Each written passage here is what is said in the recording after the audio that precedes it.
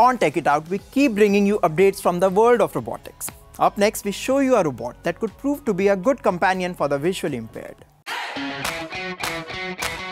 This is Spot, a four-legged robot that can navigate almost any kind of terrain.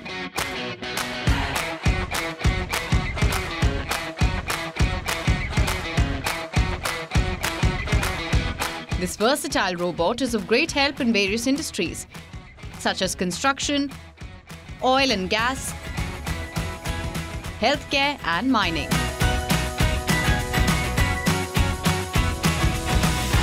Spot is a robot that was designed to work in the oil industry, gas industry, basically to send to places where you wouldn't want to send a human.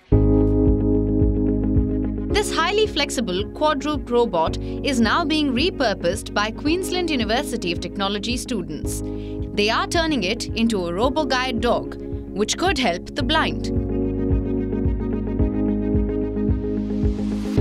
A visually impaired student from Queensland University is convinced that robotic animals could play a vital role in providing assistance. He is developing a machine that could one day guide him in the same way his dog does now. Currently, Santiago Velasquez uses the actual guide dog to move around.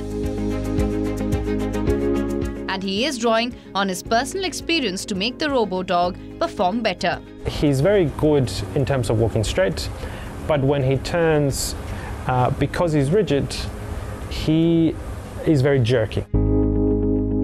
He clarifies that there is still quite a bit of work to be done.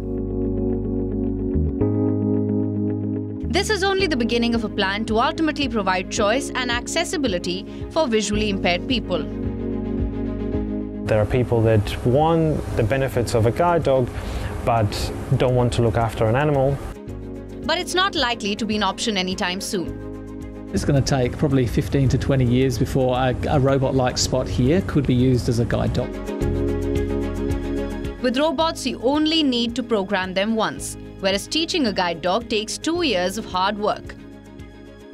In this facility, more than 60 puppies are bred each year, with only 40% of them having what it takes to become guide dogs.